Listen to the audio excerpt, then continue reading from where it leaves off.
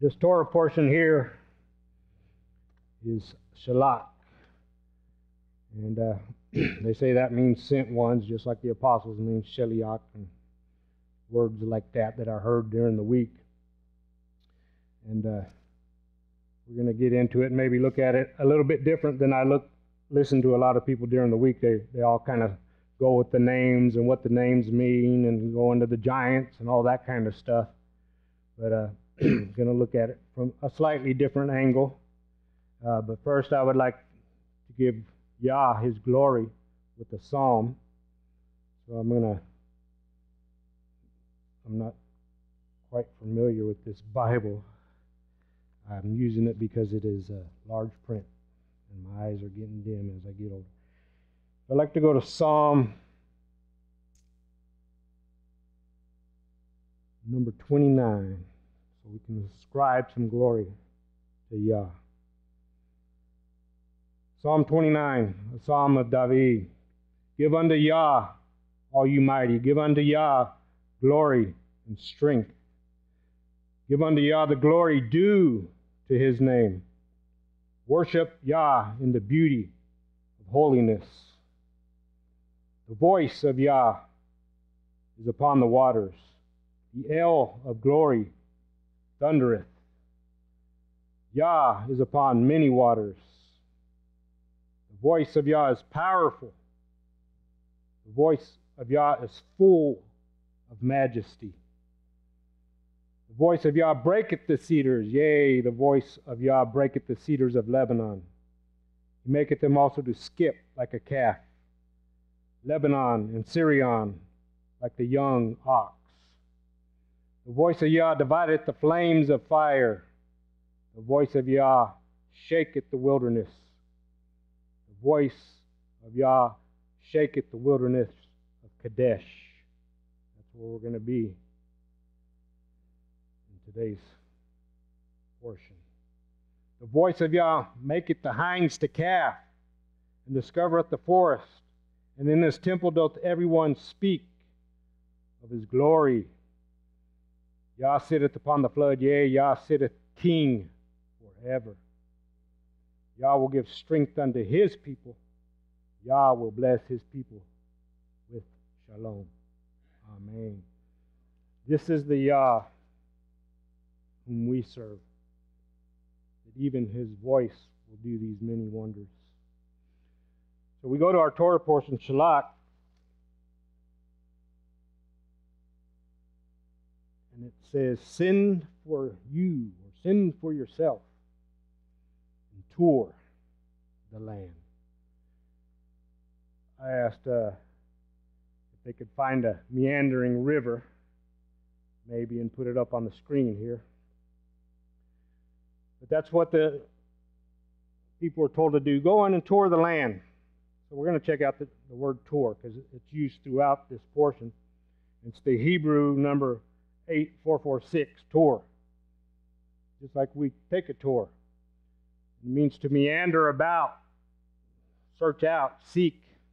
And the last one is spy out, and that's what most people usually talk about, that they went to spy out the land. But that's kind of like the last meaning of it there. It's really like you're taking a tour to go in and out of. What we're looking at is compared to the Hebrew number 7270, ragal. That's to reconnoiter also. But it also means to be a talebearer. That is to slander, to lead about, to backbite, to search, and to spy out also. This is the word, like when Joseph was in Egypt and his brothers came to him, that's what he told them they were there to do, to spy out the land in this manner. That they were a bunch of backbiters and talebearers, and they come out to do harm to the land. They were told up in this portion here to tour the land, just to go out and check it out, basically, not to bring back an evil report. So it would seem that they did not understand the mission they were on. So let's read in Numbers. I'm going to start in Numbers 13:25.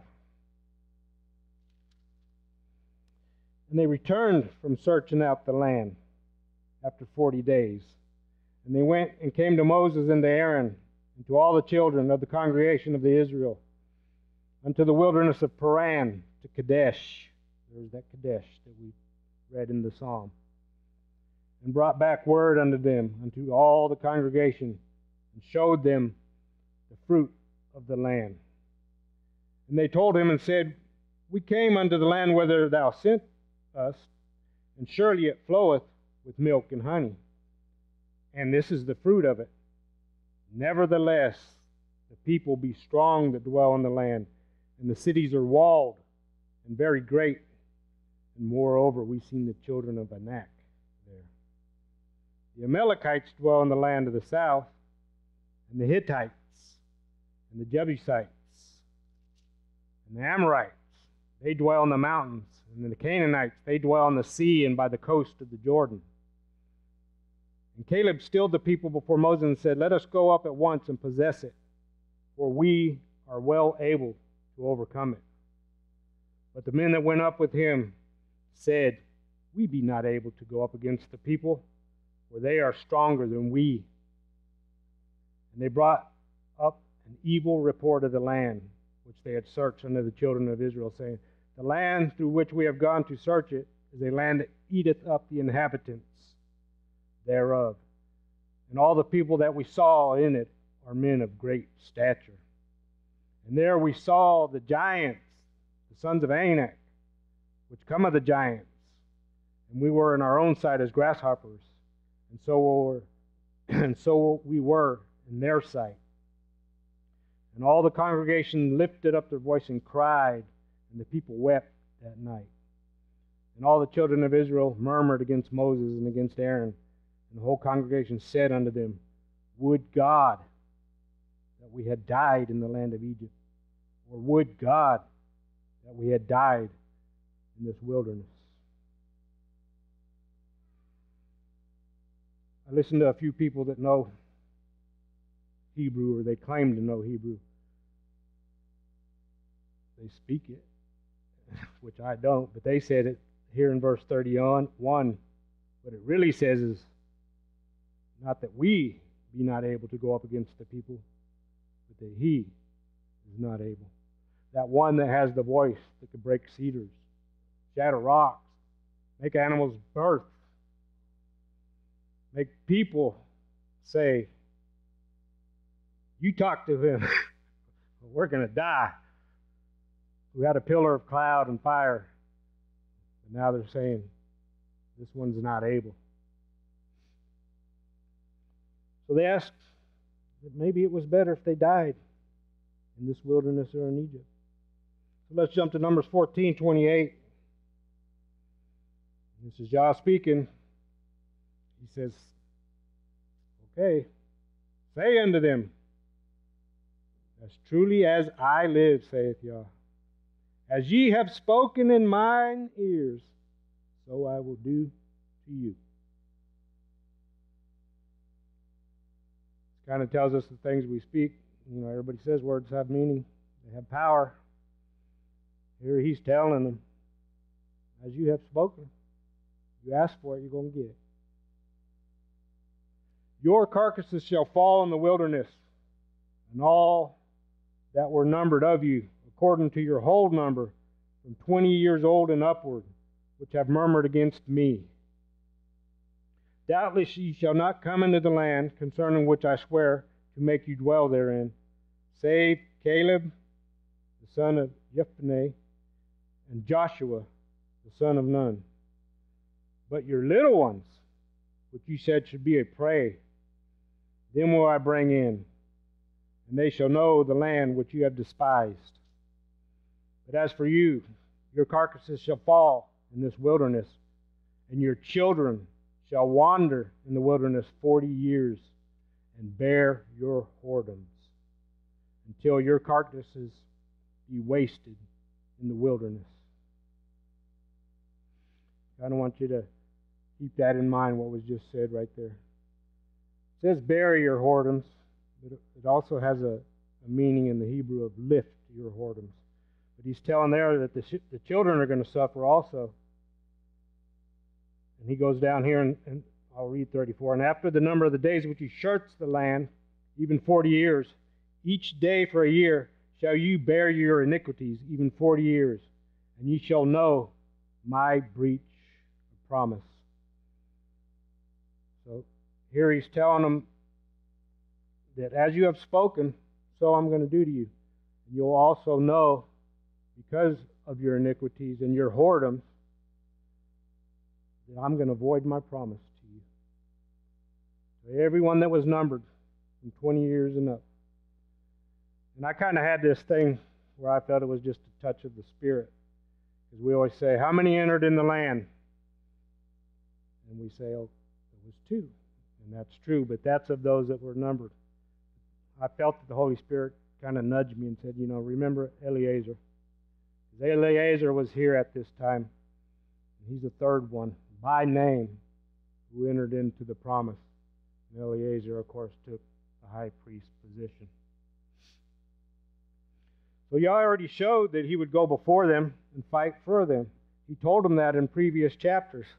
All they had to do is obey his voice. But they decided not to obey his voice. So with that, I want to jump to Deuteronomy 1:19. Coming at the end of like 38 years later. They've basically been dwelling in the same area for 38 years. And there's not much told about what goes on in that period of time, but there's a few things like the picking up the sticks that's in this portion, what Korah did, and a few other things. But really there's not much told on the wandering years.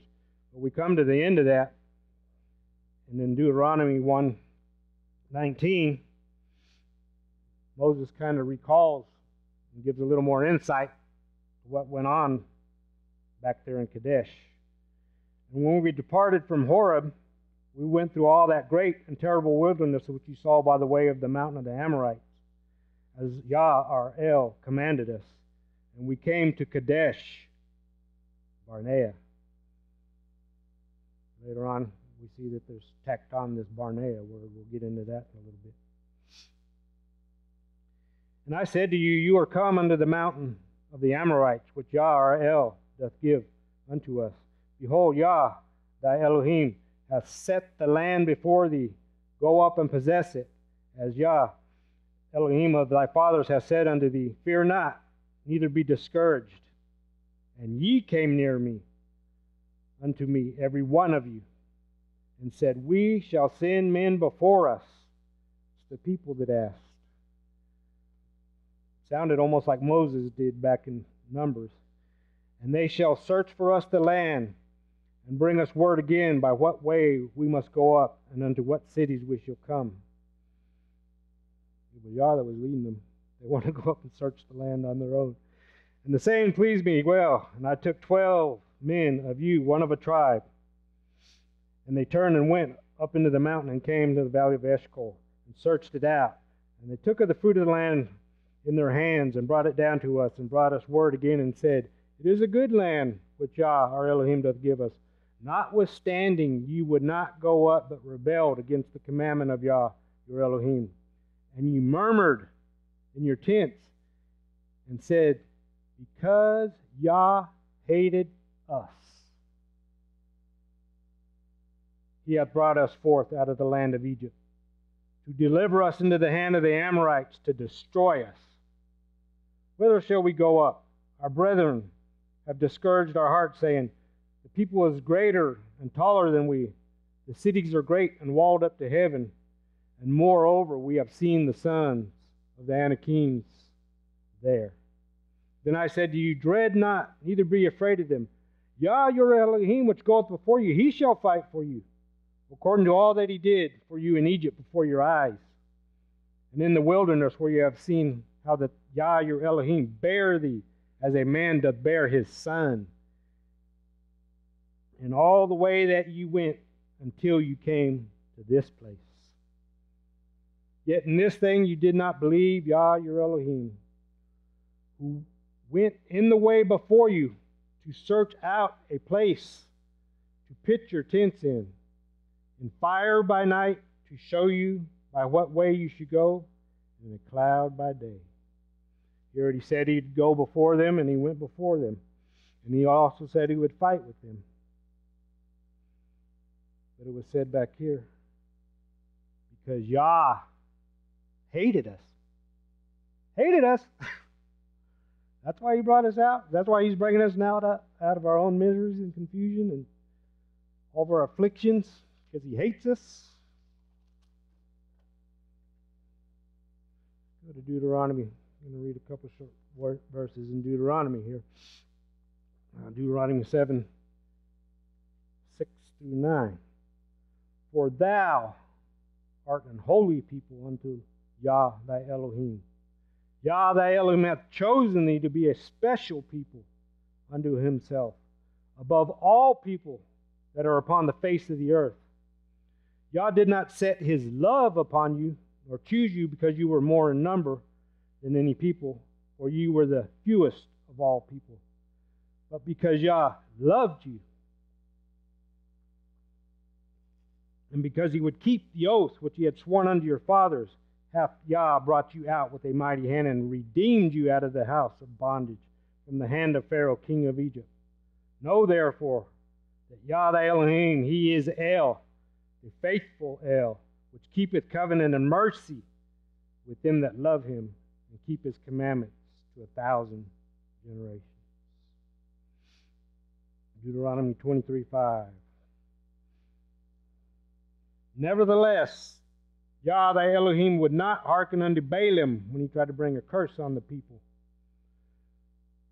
But Yah thy Elohim turned the curse into a blessing unto thee, because Yah thy Elohim loved thee. Deuteronomy 33, 1 through 3.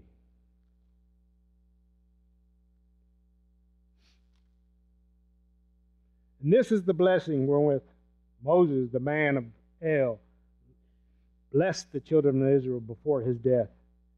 And he said, Yah came up from Sinai and rose up from Seir unto them. He shined forth from Mount Paran, and he came with 10,000s of saints. From his right hand went a fiery Torah for them.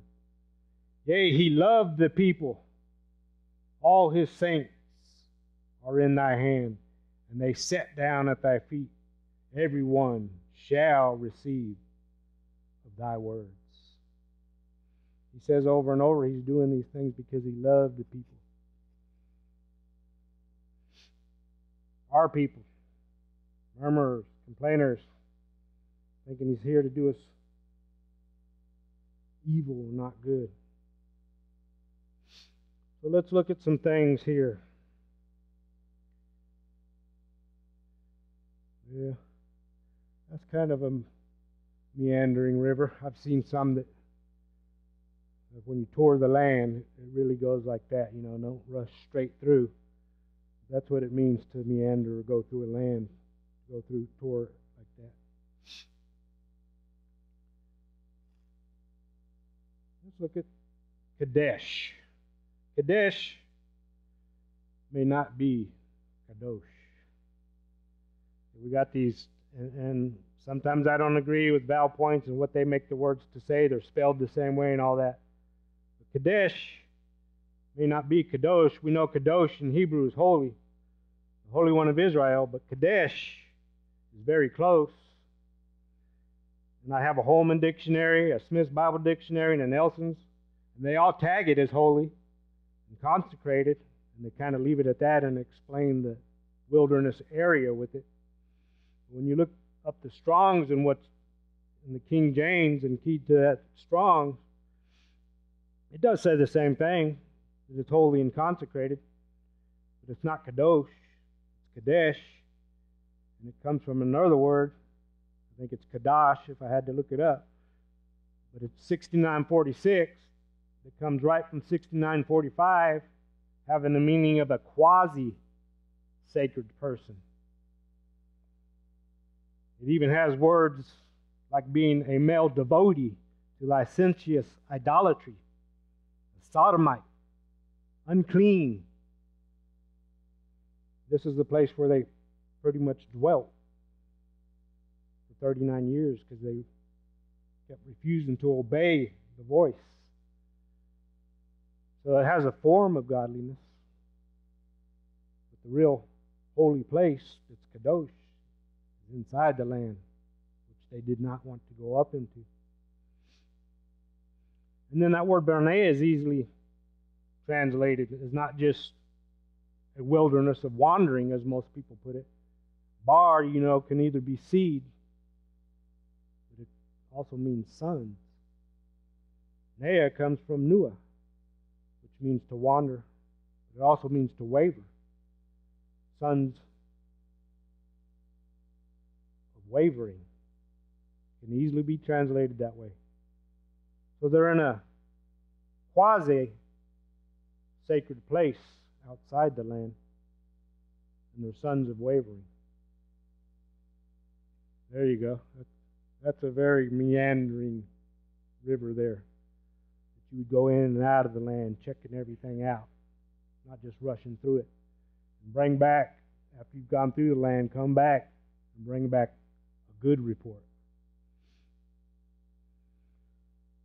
Quasi-sacred. When you look it up in the American Heritage Dictionary, that's the one I used, it has words like sort of,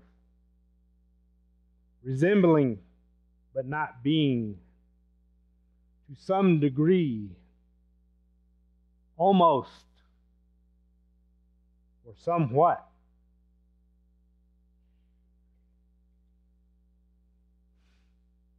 I'll be the first to raise my hand. And I've been 20 years old a long time ago, and that's when you're really numbered as being supposedly a man. And they're in the wilderness 40 years. That's almost a man's life. And they're dwelling in this quasi-sacred place. I think we're kind of all going through that. We want to be holy. Want to do that first song that Joshua played, if the stars and all creation obey his voice, so will I. Well, if only I could. Want to. But I heard one guy say one time, all of creation does what it was created to do. But man, I kind of agree with that. All the animals do exactly what they are created. Luminaries, planets, everything obeys his voice. The waters can only go so far. When he decides to use them, whether for blessing, judgment, or whatever, they obey his voice. Everything but man. So we're in this wilderness. I skipped one over here. We're in this wilderness. We're almost or somewhat sacred. Kind of denying his power. So I want to jump up to the New Testament. 1 Timothy. I'm going to meander through the scriptures a little too here. 1 Timothy 3, 1 through 5. I exhort... Wrong one. 1 Timothy 3, 1 through 5. This is a true saying. 2 Timothy. Sorry about that, guys. Start reading it and say, no, that don't sound right. This know also, that in the last days perilous times shall come, for men shall be lovers of their own selves, covetous, boasters, proud, blasphemers, disobedient to parents, unthankful, unholy, without natural affection, truce breakers, false accusers, incontinent, fierce, despisers of those that are good, traitors, heady, high-minded, lovers of pleasure more than lovers of God. This is really why I came here, verse 5. Having a form of godliness, quasi, holy. Having a form of godliness, but denying the actual power thereof. From such, turn away. Now, I got to admit, all these things we read back in these scriptures, I've never seen. Never seen a sea part. People walk through. Plagues coming down on a people. Judging all these gods. Pillars of fire leading me. Haven't seen it. Haven't seen manna. Haven't ate manna. We can go on and on. But I still say He is the powerful one. Remember that power of His voice from that psalm. Just as a voice can do for us. A quasi-sacred person, he might hear something like this. And we're going to go to Amos 5:21. This is what somebody might hear from Yah. I despise your feast days. And then I will not smell in your solemn assemblies. Though you offer me burnt offerings and your meat offerings, I will not accept them. Neither will I regard the peace offerings of your fat beast. Take thou away from me the noise of thy songs, for I will not hear the melody of thy viols. But let judgment run down as waters, and righteousness as a mighty stream. Have ye offered unto me sacrifices and offerings in the wilderness 40 years, O house of Israel? But ye have borne the tabernacle of your Moloch, and Kiun, your images, the star of your God, which you made for yourselves. This is taking you all the way back from the minor prophets to the wilderness, where He's telling them, did you really worship me all that time? He's telling us there was idolatry there the whole time. Want to see a second witness from the New Testament? Book of Acts. Stephen trying to persuade the people that Joshua is the Messiah. Pick it up in chapter 7, verse 41. He starts talking about some of the same things. This is at Horeb where he starts off. They made a calf in those days and offered sacrifice unto the idol and rejoiced in the works of their own hands. Then God turned and gave them up to worship the host of heaven. There's many places where God's going to give people what they want. He gave them over to worship the host of heaven here. Some of the commentaries on that actually say these are the Elohim that's always talking about throughout the Scriptures. As it is written in the book of the prophets, O ye house of Israel, ye have offered to me slain beasts and sacrifices by the space of 40 years in the wilderness. Yea, ye took up the tabernacle of Moloch and the star of your god Remphan, figures which ye made to worship them. And I will carry you away to Babylon.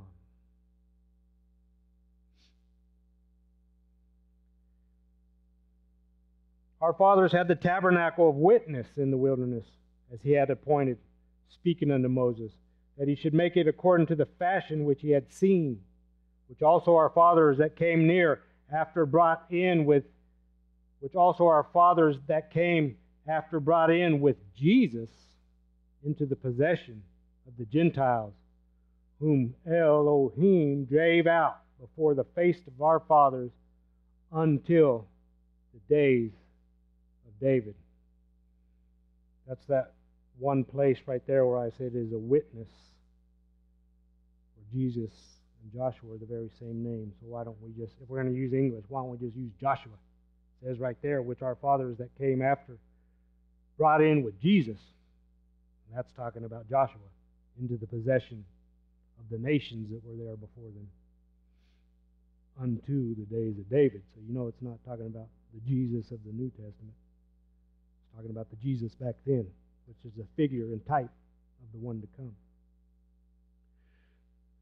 As we looked at earlier, that the children are the ones who are going to bear the whoredoms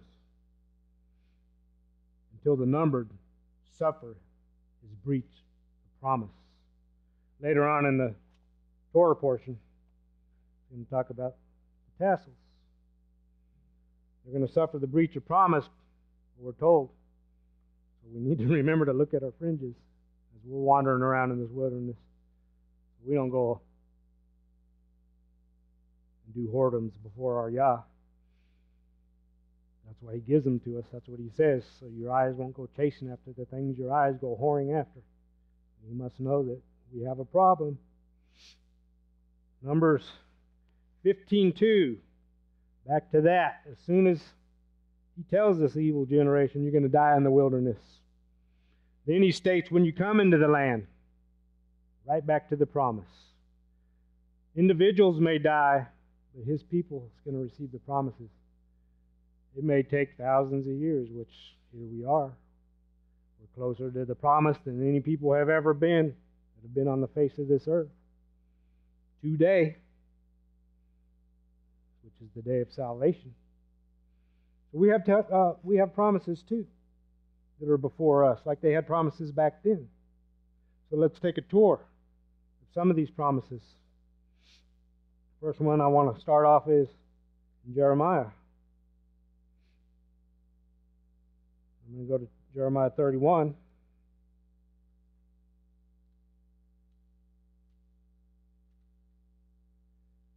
Jeremiah 31, and I'm going to start with verse 3 through 12. Yah appeared of old unto me, saying, Yea, I have loved thee. Keep telling us He loves us. With an everlasting love. Therefore, with loving kindness have I drawn thee. Again I will build thee, and thou shalt be built, O Virgin of Israel. Thou shalt again be adorned with thy tabrets, and shalt go forth in the dances of them that make merry. Thou shalt yet plant vines upon the mountains of Samaria.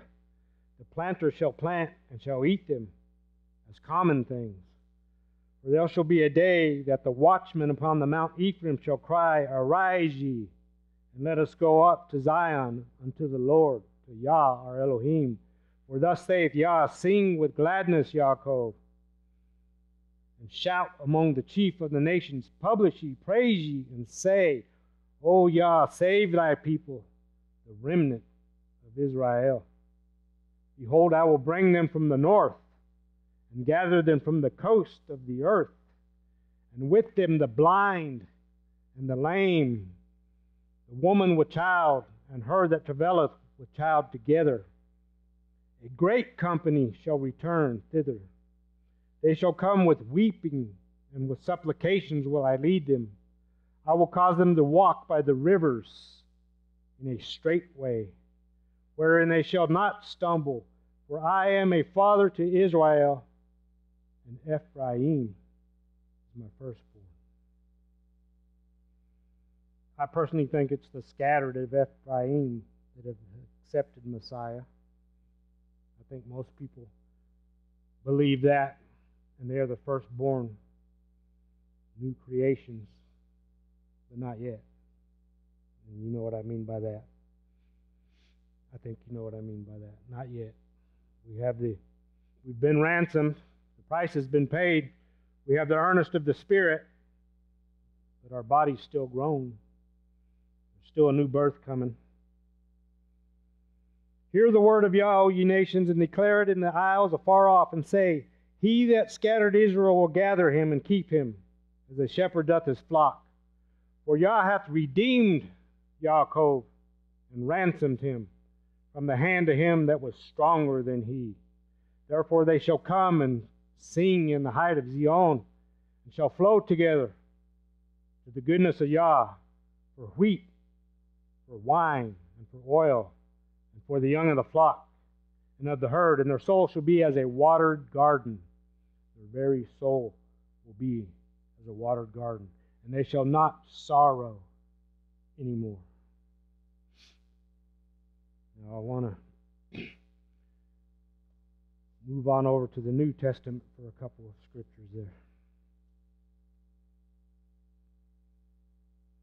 First one I want to go to is 1 Corinthians.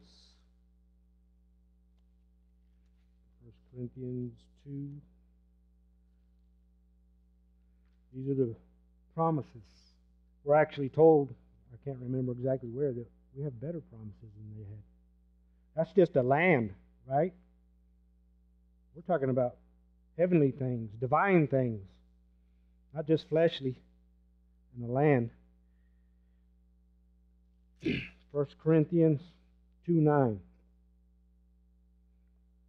But as it is written, eye hath not seen, nor ear heard, neither have entered into the heart of man the things which Elohim hath prepared for them that love him. But Elohim hath revealed unto us by his Spirit, for the Spirit searcheth all things, yea, the deep things of Elohim. For what man knoweth the things of a man, save the Spirit of man, which is in him? Even so the things of Elohim knoweth no man, but the Spirit of Elohim. Now we have not received not the spirit of the world, but the Spirit which is of Elohim, that we may know the things that are freely given to us. Free gift of God. Which things also we speak not in the words which man's wisdom teacheth, but which the Ruach HaKodesh teacheth, comparing spiritual things with spiritual.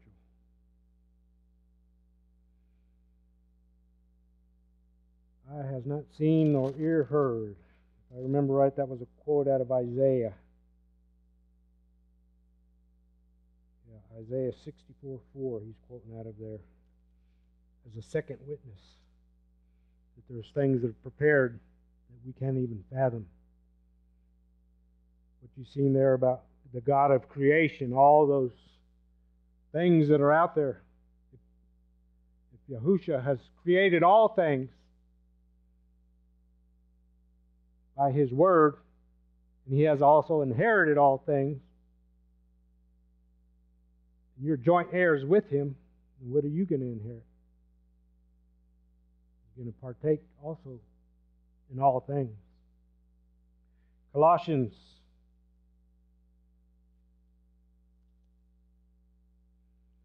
3:1.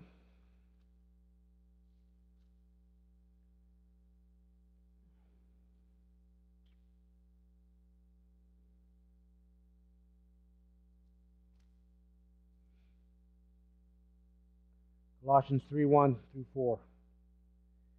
If ye then be risen with Christ, seek those things which are above, where Mashiach sitteth on the right hand of Elohim. Set your affections on things above, not on things of the earth. For ye are dead, and your life is hid with Christ in Elohim. When Mashiach, who is our life, shall appear, then shall we also appear with him in glory. The promised glorified bodies. Not just a possession, an earthly possession on earth, but a glorified body. You can read a lot more about that. I believe it's in 1 Corinthians chapter 15 on the terrestrial and the celestial. But you are promised that you're going to appear as he does. You get a good description of that in the book of Revelation. His angels or ministers, flames of fire. He's described in the same way, that have eyes as flames of fire and burning legs and feet like brass. He walks through walls, travels from here to there with no thought. 2 Peter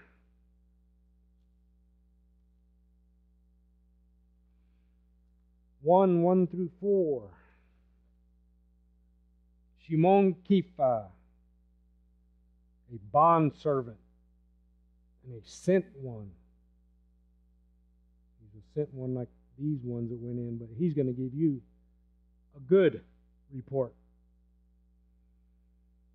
A sent one of Joshua, the Messiah, to them that have obtained like precious faith with us through the righteousness of Elohim and our Savior, Joshua the Messiah, Grace and peace be multiplied unto you through the knowledge of Elohim and of Joshua our Lord, Ha'adon, according as his divine power. Not denying the power. He's talking about his divine power hath given unto us all things that pertain unto life and godliness, through the knowledge of him that hath called us to glory and virtue, whereby are given unto us exceeding great and precious promises, that by these you might be partakers of the divine nature.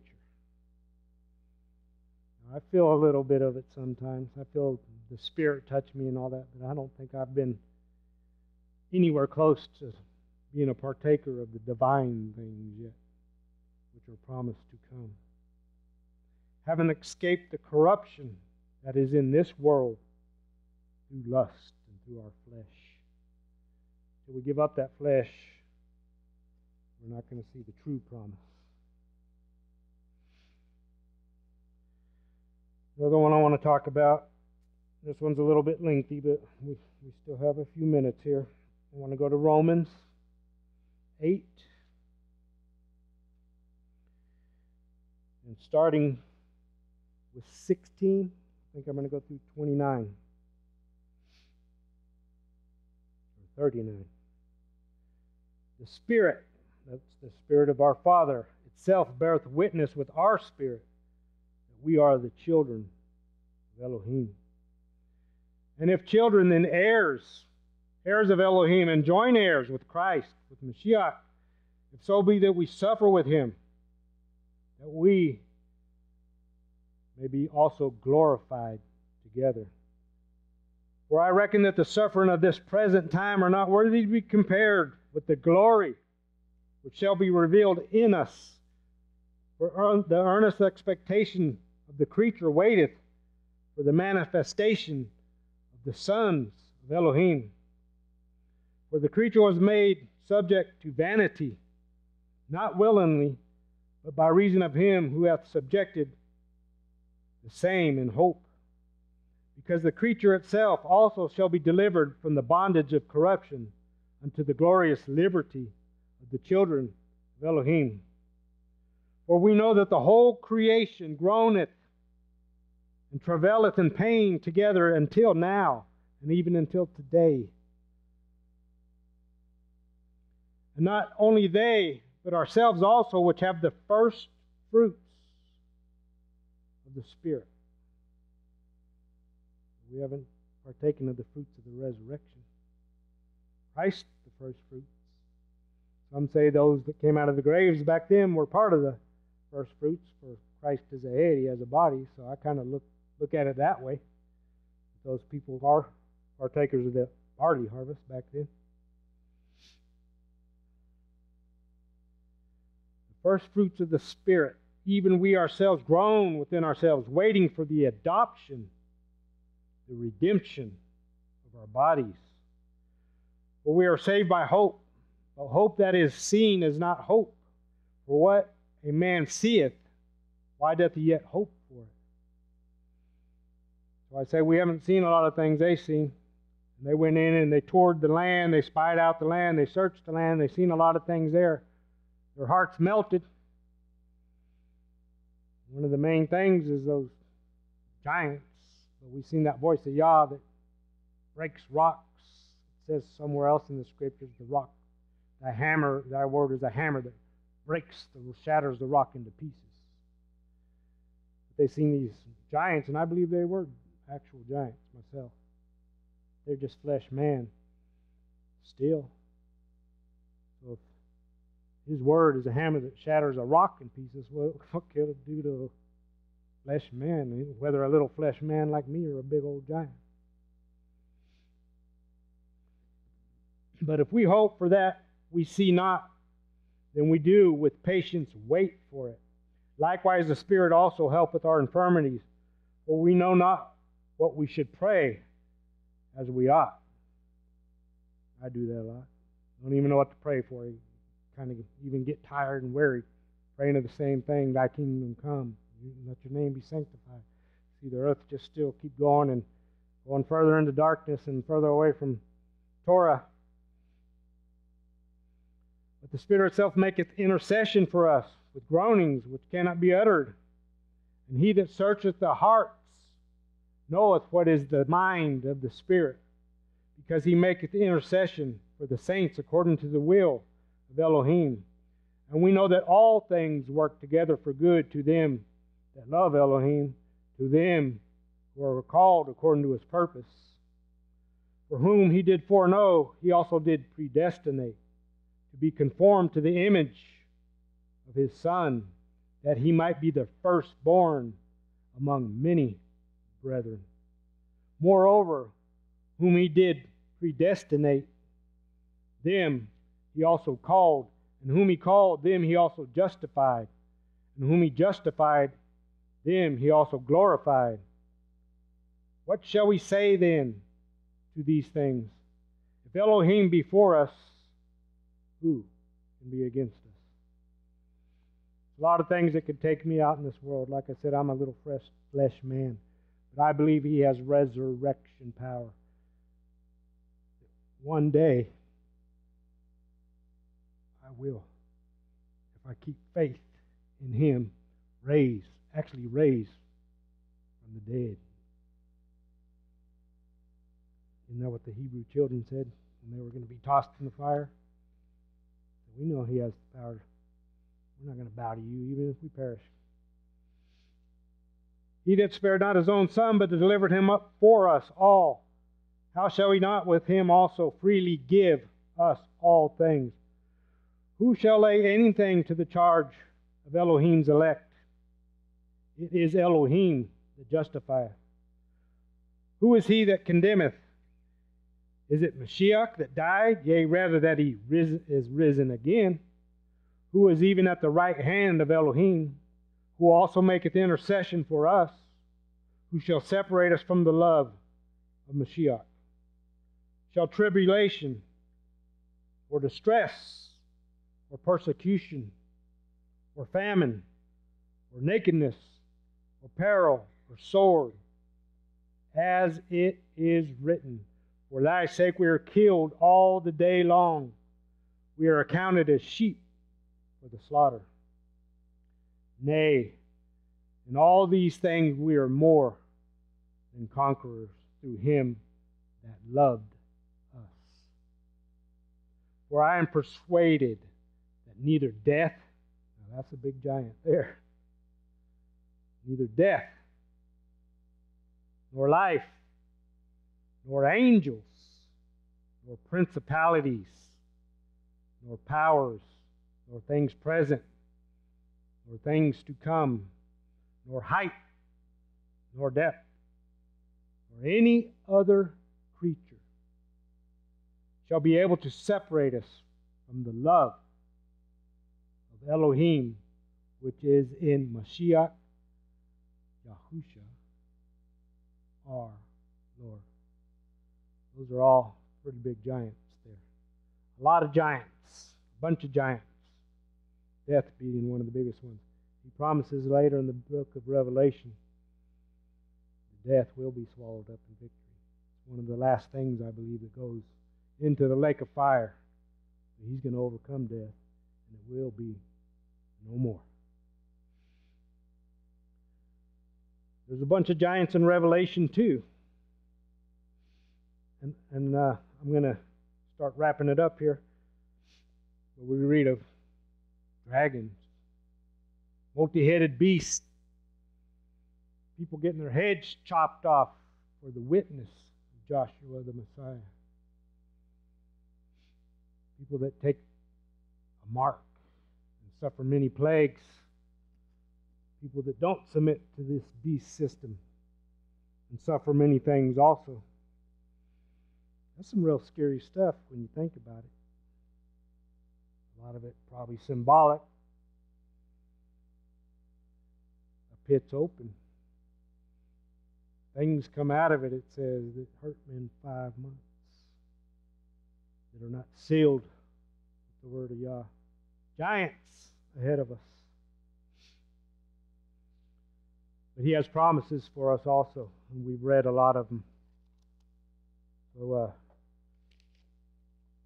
I want to kind of wrap it up in Revelation 21.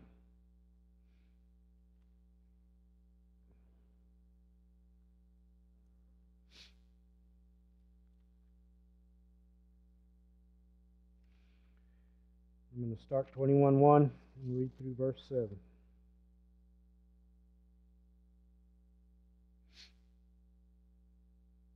And I saw a new heaven and a new earth. For the first heaven and the first earth were passed away, and there was no more sea. And I, Yochanan, saw the holy city, New Jerusalem, coming down from Elohim out of heaven, prepared as a bride adorned for her husband. And I heard a great voice out of the heaven saying, Behold, the tabernacle of Elohim is with men, and He will dwell with them, and they shall be His people.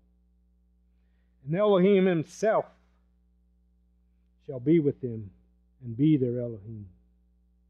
And Elohim shall wipe away all tears from their eyes, and there shall be no more death. I see some young folks here, I see some ladies here, and I see some men here, but I imagine even you men in your life have cried a tear or two, things that you wished just wouldn't have happened to you. Why'd you have to go through that? It's not been an easy life for me. I could have wrote a much better story for myself, but it says all things work together for good to those who love Him. So one day I'll find out, what was all that for? But anyway, He'll wipe away all tears, and there shall be no more death, neither sorrow nor crying, neither shall there be any more pain, for the former things are passed away. And He that sat upon the throne said, Behold, I make all things new. And He said unto me, Write, for these words are true and faithful. And He said unto me, It is done. I am the Alpha and Omega, or the Aleph Tav, as we say in old, the beginning and the end. I will give unto him that is athirst of the fountain of the water of life freely, a free gift. He that overcometh shall inherit all things, and I will be his Elohim, and he shall be my son.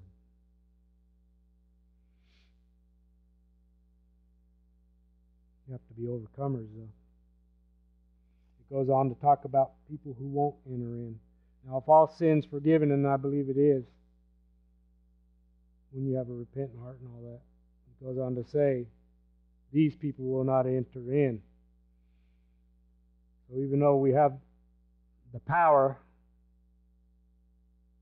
the things that were accomplished at the cross, we need to remember to keep striving to walk in righteousness, to obey his commandments, to show him we love him by trying to do that. And then we also have that intercessor who has paid the price where we fall short. What a wonderful promise as we took a small tour. That is good report, those promises. We may not be able, but let our old man, as their old men died, let our old man die and become as children and follow Joshua into that promise. Shabbat Shalom. One last thing that I wanted to remind you that goes along with this Torah portion. Don't go gathering any sticks today.